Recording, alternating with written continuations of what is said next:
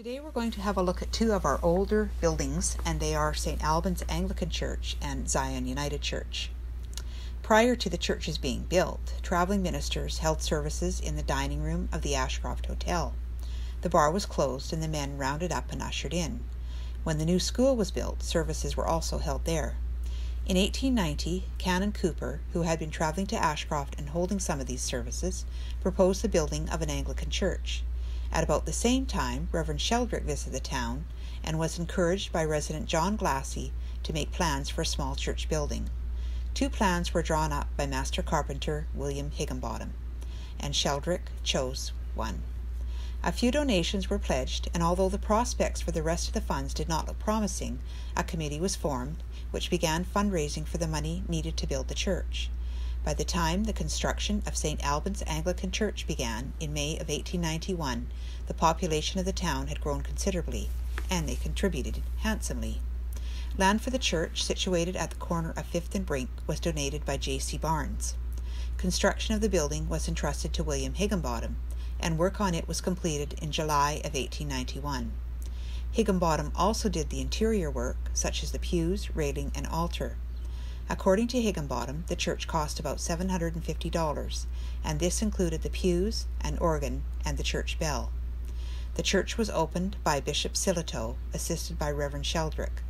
During the incumbency of Reverend Anstey Dorrell, who served from 1896 to 1910, furnishings were received from St. Albans Church in London.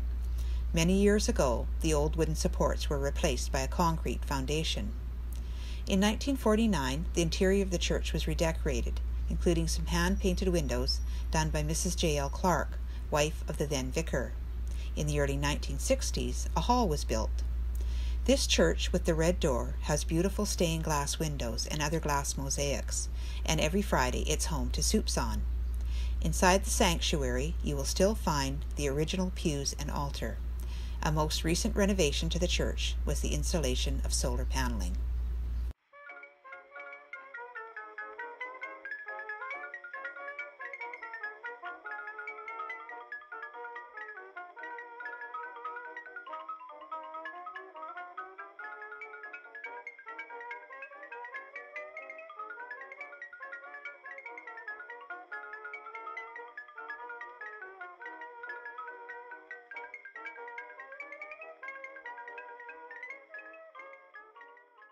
Next we visit Zion United Church, originally Zion Presbyterian Church.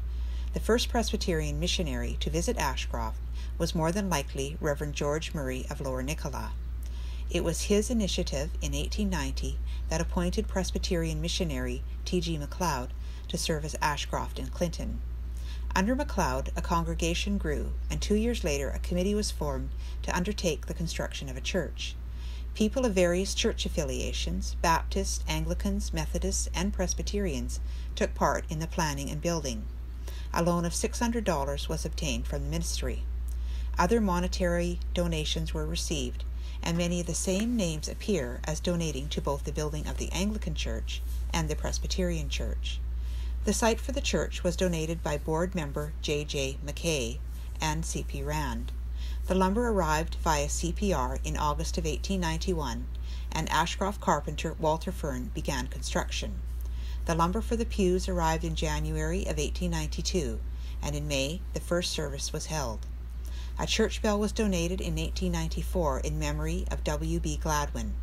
The Methodists and Presbyterians continued to worship together for a few years, and then the Methodists decided to build their own church. It was completed in the summer of 1898. And dedicated by Reverend James Turner, pioneer missionary of the Cariboo and Klondike.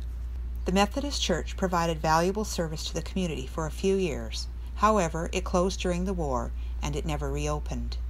In 1925, the Presbyterians, Methodists, and Congregational churches joined to form the United Church of Canada. The Methodist Church was put on skids, drawn by 2 horses, and moved to the back of the Presbyterian Church. The trip, which covered a mere block and a half, took 3 days. The Methodist Church now became the Sunday School Hall. In 1960, the hall was torn down to be replaced by a modern building which included a well-furnished kitchen.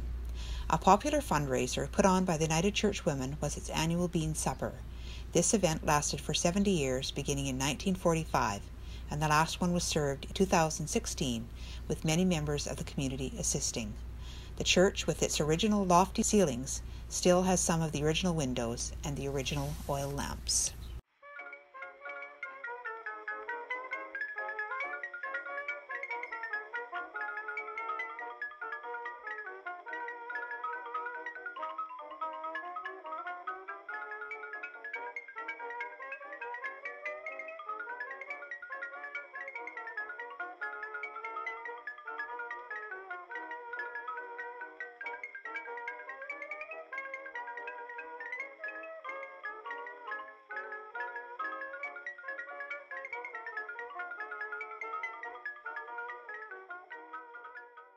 The churches were the hub of the social life of the community. The ladies' groups were especially active.